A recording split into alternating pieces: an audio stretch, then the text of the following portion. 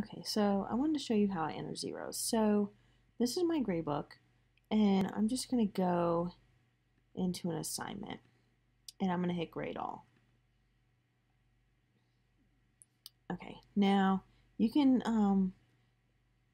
sort it by section if you want. So if there's like, say this is, a due date and only 18-week students had to turn this in. So I'll sort this by just 18-week students. Okay, and let's say that this student, and this student did not turn in the assignment and it's Thursday morning. So what I'm going to do is I'm going to hit set grade and I'm going to put a 0 here and it'll put a 0 right there. And then if I want to add feedback, I can go and if I've already uploaded like the late stamp or whatever into that, I can go ahead and upload that late stamp like that, and it'll give all of them the late stamp. And what I do is I'll go ahead and copy this. That way when I go to enter the zeros for the next assignment, I can just paste it and I don't have to go through, looking for it in here.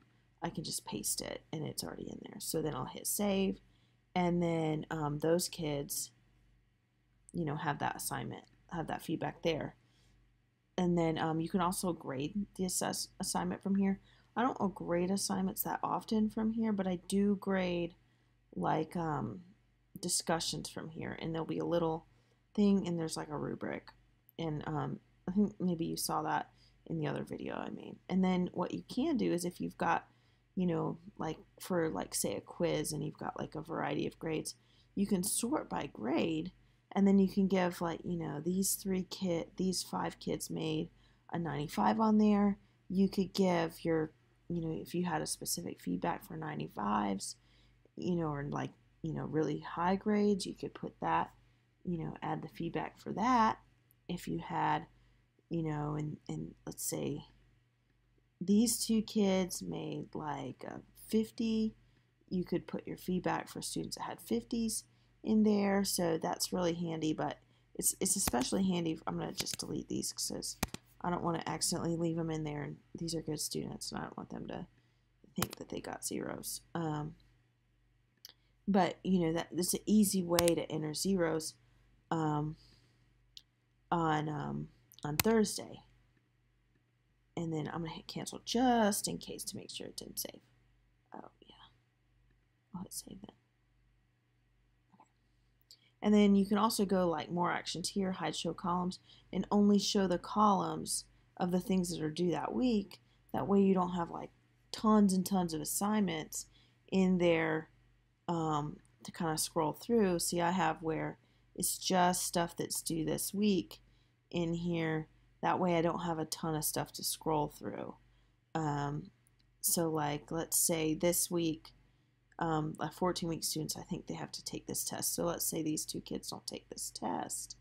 Then I can go in there and just like I just showed you, and I can, I'd have to go to 14-week, right? Because 18 weeks has already done it. 18-week has already done it. And then, if they don't do it, I can just hit that. I can do set grade as a 0 and then put my feedback stamp in there. It's also helpful, like let's say here, if you've got a bunch of you've maybe got some reduced coursework for students, you can go through here. Let's say these students have reduced coursework and they don't have to do this assignment. You could put an exempt here and it would automatically exempt it.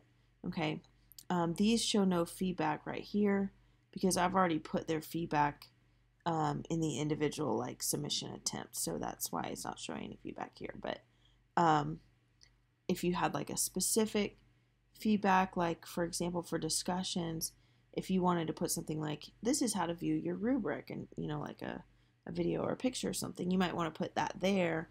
That way they knew how to everyone would get that. The only thing is it'll give it to the students that haven't done the assignment yet. So that's the only thing about that overall feedback. So hopefully this was helpful to you, and that is a little easier way to enter your zeros on at the on Thursdays.